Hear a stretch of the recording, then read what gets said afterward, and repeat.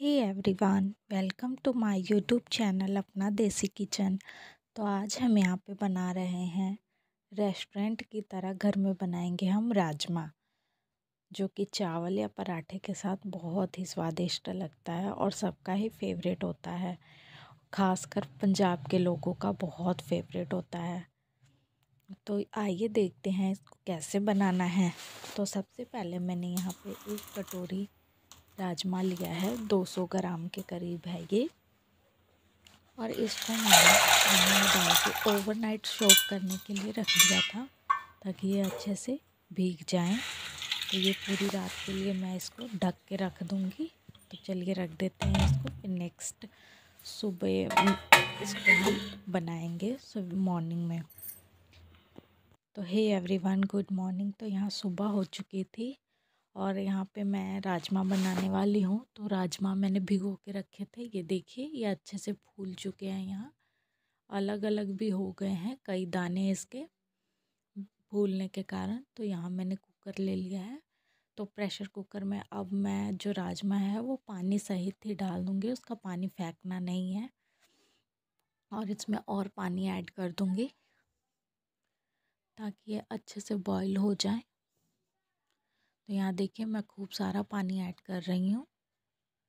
तो जैसे मैंने ढेर सारा पानी डाला है, इसी तरह आप भी जब बनाएं तो ढेर सारा पानी डालें, ताकि जो राजमा है बहुत ही अच्छे से गले। और इसमें डाला है 2 दालचीनी का टुकड़ा। आप चाहें तो और भी खड़े मसाले यूज़ कर सकते हैं, जैसे इलायची, लौंग। बट हमारे यहाँ कोई इतना यूज़ नहीं खाता नहीं है, क्योंकि मुंह में पड़ता है तो उनको अच्छा नहीं लगता, तो मैंने नहीं डाला है। और यहाँ पे मैंने इसे गैस पे चढ़ा दिया है।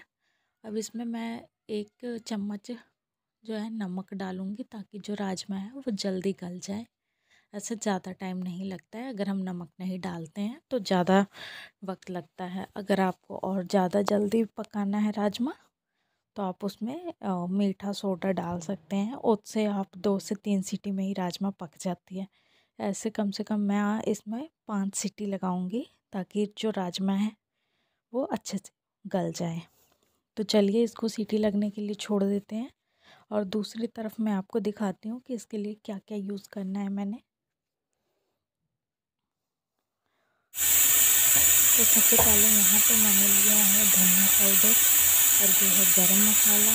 फिर मैंने धनिया के पत्ते तोड़ के पानी में भिगोए हैं। और यहाँ पे मैंने अदरक और मिर्ची ली हुई है।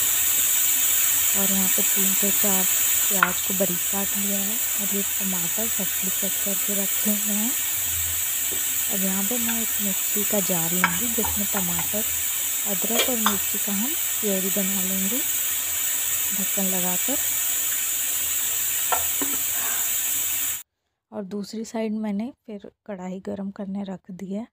कढ़ाई को अच्छे से गर्म होने देंगे। फिर इसमें डालेंगे ऑयल। इसमें जो ऑयल डालेंगे वो थोड़ा सब्जी से ज़्यादा ही डालेंगे। तो यहाँ मैं ऑयल डाल रही हूँ, और ऑयल डाल के इसको अच्छे से गर्म होने देंगे हम। एक तरफ हमने राजमा हमारे बॉईल हो रहे हैं, तब तक हम तड़का तैयार कर रहे हैं। तो यहाँ तेल गर्म हो जाए मेरा। ऑयल बिल्कुल अच्छे से गर्म हो चुका है। मैंने इसमें चुटकी भर हींग डाली हुई है, ताकि हींग चटक जाए गरम तेल में। और इसके बाद हम डालेंगे इसमें जीरा। तो यहाँ मैं जीरा ऐड कर देती हूँ। ये देखिए मेरे हाथ में आटा लगा है, क्योंकि मैं दूसरी तरफ आटा भी गूँथ रही थी। आपको तो पता ही है कि एक हाउसवाइफ को कितने काम होते हैं। तो एक साइड मैं आटा भी गूँथ रही थी, और एक साइड मैं आप लोगों के लिए एक रेसिपी भी बना रही हूँ। तो यहाँ मैंने हींग और जीरा डाल दिया हुआ है तेल के अंदर। इनको अच्छे से चटकने देंगे। यहाँ जीरा के चटकते ही मैं इसमें प्याज ऐड कर देती हूँ, और प्याज को अच्छे से हम यहाँ पे चलाते हुए भून लेंगे, जब तक ये गोल्डन ब्राउन ना हो जाए। तो यहाँ देख सकते हैं जो प्याज है वो अच्छे से क्रिस्पी होके भून चुका है।